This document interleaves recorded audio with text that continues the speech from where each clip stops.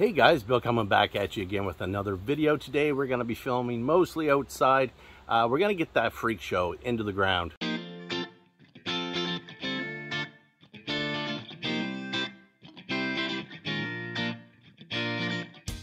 Okay guys, so I've been bringing the freak show out and also the autoflower blue cheese out every day for the last week, acclimating them to the sun. Basically, we want to get them used to the sun's rays before we go and just plunge them right outdoors. I apologize now for the cars going by. I'm pretty close to the road here, so nothing really I can do about that. But as I said, I've been bringing them out every day, even though for most of the week it's been pretty cloudy and rainy and just pretty gross around here. Today is nice and beautiful. I think it's good enough. I think they're acclimated enough that I'm going to leave them right outside now. Let's take a look at them. Okay, so there they are. Let's come around here. First off, let's just take a look. We have the these are the blue cheese autoflowers. They're doing really good in their new pots. Now these pots are full of kryptonite organic living soil, so they should only need water right up until harvest time. So that's good. I'm fine with that, because now I can just get my garden hose, which I haven't even hooked up yet. I could get that hooked up, and then I can just water them when needed. Now I have them just right now, I have them on this table that I keep outside for doing work on and stuff. And it's just beside my shed, and this area gets sun for most of the day. So the sun comes up over this side, comes around, and goes to bed over here. Now we do have a little bit of a fence here, which will block just a little bit, but as long as they're on the table, they should get sun pretty much all day when it's sunny out, that is. Now, as I was saying, it was pretty cloudy and rainy and dark for most of the week. So how can they be acclimated by now? Well, they've had a few days of sun, but for the most part it's been cloudy. But even though it's cloudy, the sun's UV rays will still come through them clouds. So even though it may not be super bright and sunny like it is today, they're still getting used to the UVA and UVB rays that the sun puts out. So I think they're probably ready to go. They've been growing really well. So they've grown quite a bit. Now we just transplanted these into these pots last week. Didn't slow them down a bit. I was wondering where the soil, I thought maybe it may be just a little bit too hot because it's quite rich in nutrients, but didn't slow them down a bit. They took to it like a fish in water. These were not very big seedlings when I put them out here. So I think they should do pretty good. So I think what I'm going to do once I move this freak show and get her into the ground, I'm just going to leave these on the table for now. If they get too big, then we'll have to reassess the situation. But I think they're going to be fine for here for at least a little while. Now, if for some reason we do happen to have a big storm come in or something like that, then I do still have my greenhouse up, my cheap plastic Amazon greenhouse, and I can still throw them in there if I need to. But for the most part, I think they're going to stay right here on this table. Okay, so let's take a look at this freak show, and here she is. Now, she's not super big. She's not very tall. She's quite bushy, but she's not very tall. And that's just the way she's grown up. I haven't done any training to her at all. Cleaned off just a little bit underneath. I may have to do that again once she gets into the ground. We'll see how she grows. But I'll show you what I'm going to be planting her in. Jazz, come here. So now hopefully Jazz, my doggy, will leave it alone.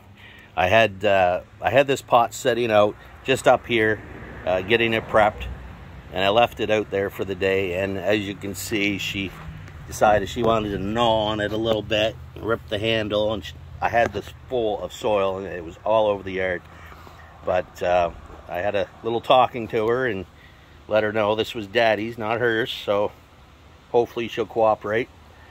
I'm sure she will. She's pretty smart. But this here is a 25-gallon fabric pot. Why am I putting it in a pot instead of just in the ground? Well, last year I had a couple outside photo periods, the cafe racers. They were right back here. And the soil's not too bad back there, but as you can see right now, and it's only 3 o'clock, they were still getting quite a bit of shade from that fence, and also blocking a little bit of the airflow from the back. So I decided I wanted to pull it out to here. Now, this is pretty decent soil here as well, until you get down to about a foot. And then I have a lot of red clay. So what I decided to do was just to dig it down about 8 inches or so. And then I filled it with some, I used some of the leftover soil that was in the Sea of Green pot that I used inside a few grows back. You can see there's still a bunch of those ceramic clay balls in there. That won't hurt anything. So I used that and also a bag of kryptonite. Mix those two together. Now what I'm going to do is I'm going to take her out of the 5-gallon pot that she's in right now. I'll plant her into this pot, and then for any other soil that I need, I will be adding more. This is my last bag of kryptonite, organic living soil. Now this is really good soil. It's got everything you need, all the nutrients. So I shouldn't have to add anything to the pot throughout her grow. We'll see during flower. I may add a little bit of dry amendments at the end, but I really don't think we're going to need much, if any at all. So that's what I'm going to be doing now. So by doing that, I'm leaving it about a foot above the ground level so that it's not going to grow a foot down and hit that clay level. It should have all good soil, 25 gallons worth of soil, which should produce a pretty good sized plant for the length of the grow season that we have here. And plus it should be a little bit easier to water as well, because I'll just water inside of the pot, and I know that all that water is going down into the soil where the roots are instead of spreading out throughout the ground. So I think this is the way to do it. Also, one other thing, we have quite a short grow season here. Harvest is usually around the middle to the end of October. I harvested my cafe racers last year. It was the middle of October, and they could have stayed in for another week at least, but I was starting to get some mold issues and mildew issues, and decided to take them down. They were fine, they were beautiful. But if something happens with the weather here and it starts getting really cold super early, or if I start seeing mold issues or anything, if I happen to have room in the house, then I can just grab this bag, rip it out of the ground, and put it inside for the last week or so, just to help finish it up. Hopefully I won't have to do that, but this leaves me the option to do that if I need to. So what I'm going to do, guys, I'm going to put you guys up on the tripod. I'm going to have to cut this pot off, which I hate to do. These are the Mulgok brand pots. Great for LST, and I really want to be able to reuse these pots. And I could probably get it off without cutting it, but just to save time and to make it easier, I'm just going to cut the pot off. So up on the tripod we go. Okay, so let's grab the FreakShow here. Let's see if we got enough soil to start with. I think that should be fine. Just have to make sure we pack in all the way around the plant here. Look out, Jess. Move. Good girl. Okay, so what I'm going to do is I'm just going to go ahead and cut the pot all the way down. I know you can't see this, I apologize. Now I'm going to grab it by the stalk down here. Pretty good strong plant. How old is she now? She's got to be, I don't even remember how old she is now. She stunted out pretty good when she was a seedling. So I'll have to put the weeks of veg up here on the screen because I can't recall right now. So I'm just going to peel this down here now, and we'll lift her up, and she should, there's not a lot of room underneath here to grab a hold of it. So we'll just pull it up sideways here and peel it off. And then we'll grab it from the other side. Lots of roots there. Nice solid root ball there.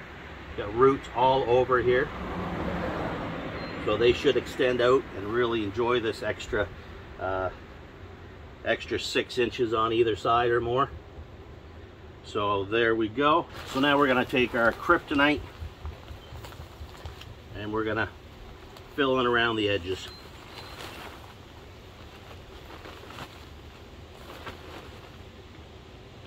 And we'll break it up a little bit so it's not clumped.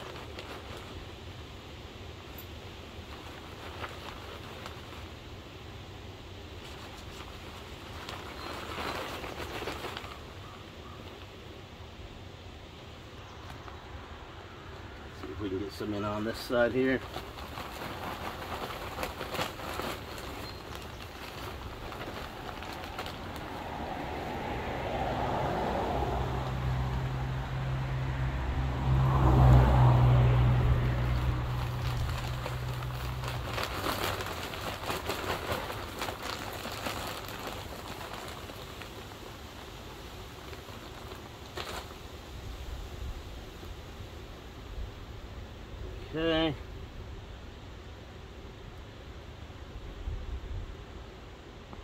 Now, if anybody's interested in the kryptonite organic soil, I believe it's still only available in Canada.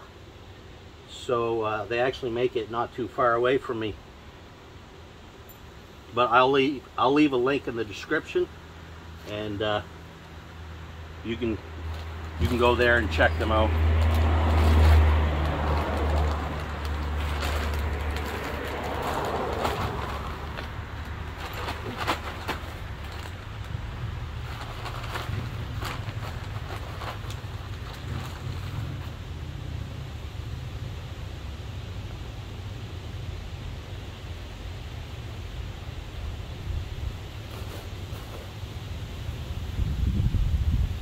Okay, so we got that almost full. Now, I didn't think there'd be quite enough there. So I do have this. This is a mixture of the stuff that was, in the sea of green as well. There's also kryptonite mixed with this.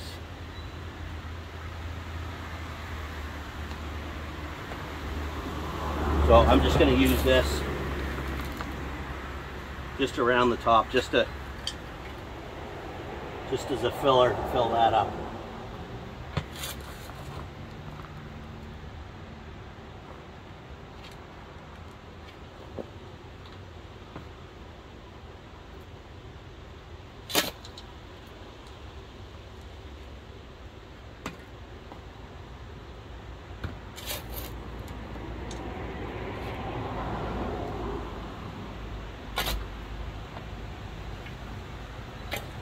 There we go. I think that looks pretty good.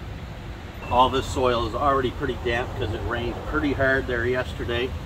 So, but I do think after the video I will grab my watering can there and just give it a little bit around the edge of where the root ball is, just to make sure there's no big gaps. Okay guys, so we got her in. She looks pretty good there, pretty good level of soil. Now if that does compress a little bit, I still have some of the other topsoil there that I can fill it back up with, so no worries on that. And we have the autoflower blue cheese spread out there a little bit better now, so it can have some room, lots of good airflow. Hopefully they produce well. Now I have one left of the autoflower blue cheese inside, because I'm only allowed to have 4 outside. So I'm really curious to see how these are going to do compared to the one that I'm going to grow inside. I decided I'm just going to grow it out. Obviously it's not going to be a true comparison because they're from seed, and definitely could be different phenotypes in all 4 of these. So I'm just kind of curious to see the difference. Now, speaking of that, why don't we go inside? We'll take a look at that one, and we'll also take a look at the FreakShow clones and see how they're making out. Okay guys, so here's the 4 FreakShows, doing pretty good. Now these ones took just a little bit more to get used to this kryptonite grow soil, but they seem to be taking off pretty decent now. I'm going to give them another week here, and then I'll take off some of those bottom leaves, the yellowing leaves from the original clone. So we have the 2 in the 7 gallons, and we have 2 in the 3 gallons in the front. Now I have the ones in the 3 gallons. I have them up on a piece of styrofoam, just to bring them up to the same height as the 7 gallon ones, because I want to keep this as close to the same parameters as I can, just to see the difference between growing in the 3 gallons and also in the 7 gallons. The common theory on this is bigger pots are better, bigger roots, bigger fruits, right? So let's find out. We'll see how the 3 gallons do and compare it to the 7 gallons. Now here's also the last blue cheese autoflower. She's doing very good as well. They're all pretty much identical, and we're going to leave this one growing here as long as we have room. Now these are growing under the Mars Hydro FCE 3000. Perfect light for this 3x3 tent. Now the other blue cheese autoflowers, they were in here as well, so they got their start on the Mars Hydro FCE 3000. I started this out at close to 3 feet and have just slowly put it down. Now it's at about 2 feet above the canopy there at 100%. I kept it 100% the whole time, just lowered it down a little bit. Now that it's at 2 feet, I'm just going to leave it there, let the plants kind of grow up into it, and watch the plants and determine how high to put it by the reaction of the plants themselves. I find that's much easier to do than try to chase it every day, measure it up, and then move it 1 inch or 2 inches down. And then once they start taking off, you're moving it 1 inch up and every couple of days or whatever. I'm just going to leave it right at the 2-foot mark. Just going to let the plants grow up into it now. Raise it when needed. Now this is only a 3x3, so I don't think all of these will actually be staying in this tent. But whatever happens to one of the freak shows, whether we move it to the 8x8 or into the 2.5x5, whatever I do to one, I'm doing to all 4. Everything's going to be the same with these guys. Okay guys, there we have it. We have an update on the autoflower blue cheese. We got the freak show in her new pot and took a look at the freak shows in the 3 gallons and the 7-gallon pots inside. So there's a lot going on here. Be sure to come back next week. We'll take a look at all this again. We also got to check out the Super Lemon Haze autoflowers and also the Star Killer and Sunset Sherbet photo periods in the 8x8 and see how they're doing. They're over halfway into flower now, so come back next week and we'll do an update on those too. Okay guys, thanks for watching. Like, share, subscribe, leave a comment down below, and we'll see you on the next one. Happy growing.